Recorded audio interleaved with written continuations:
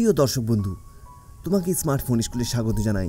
Video শুরু করার আগে তোমাদের জানিয়ে দিই যে আমাদের চ্যানেল তোমাদের পড়াশোনাটাকে আরও সহজ সরল কীভাবে করবে, অল্প পড়াশোনা করে কিভাবে বেশি নাম্বার পেতে পারো, পড়াশোনা রিলেটেড মোটিভেশন ভিডিও এই চ্যানেলে আপলোড করা হয়। তাছাড়া তো এমনিতে ক্লাসগুলো আপলোড করা হয়ই, তাই এই চ্যানেলটাকে এক্ষুনি সাবস্ক্রাইব করে নাও আর সাথে বেল চিহ্নটাকেও ক্লিক করে দাও।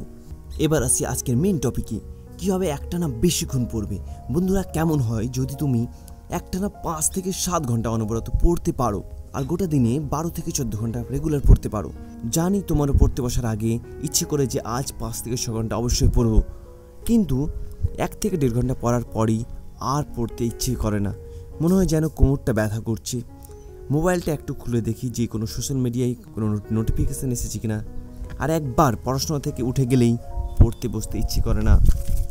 এই সমস্যার সমাধানের জন্য তোমাদেরকে আমি 6টা টিপস দেব, আর এই নিয়মগুলি মেনে চললেই দেখবে তোমাদের পড়াশোনা একদম পাল্টে গেছে। চলো এই নিয়মগুলি তোমাদের এক এক করে বলে দিই। বন্ধুরা, প্রথম টিপস, একটা রুটিন। কোনো বড় টার্গেট পেতে গেলে একটা রুটিন মাফিক আমাদের চলতেই হবে, তাই তোমাকে একটা ডেইলি রুটিন তৈরি করতে হবে। আর এটা সম্পূর্ণভাবে তৈরি করবে তুমি, কারণ তুমি তোমার টাইম টেবিল সম্পর্কে সবথেকে বেশি জানো আর নিজের সম্পর্কেও সবথেকে বেশি জানো। কেননা কেউ সারা রাত জেগে পড়াশোনা করতে ভালোবাসে আর সারাদিন ঘুমায়, আবার কেউ খুব ভোরে উঠে পড়াশোনা করতে ভালোবাসে। আমার সাজেশন নিলে আমি তোমাকে বলবো ভোরে উঠে পড়াশোনা করাটাই বেস্ট হবে। চলে আসি নেক্সট টিপসে, লাস্ট নাইট প্ল্যান। এটা একটা চরম সফল পদ্ধতি।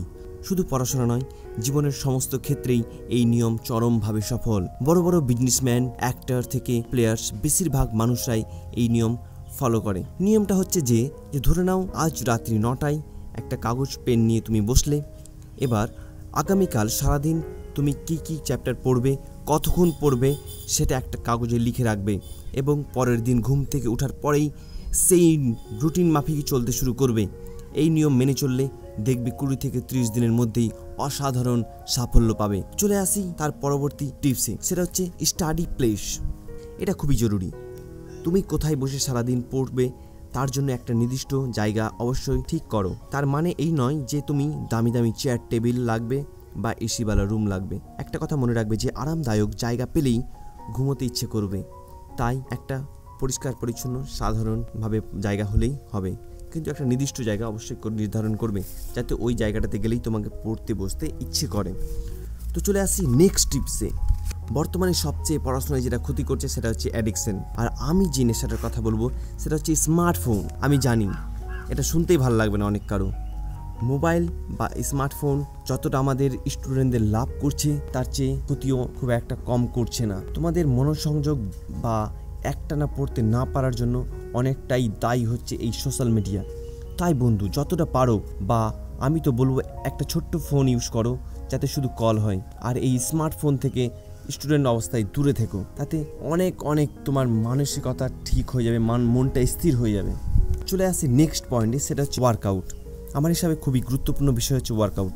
স্টুডেন্টদের অবশ্যই কোনো না কোনো গেম খেলা উচিত, যে গেমে ফিজিক্যাল অ্যাক্টিভিটি থাকবে।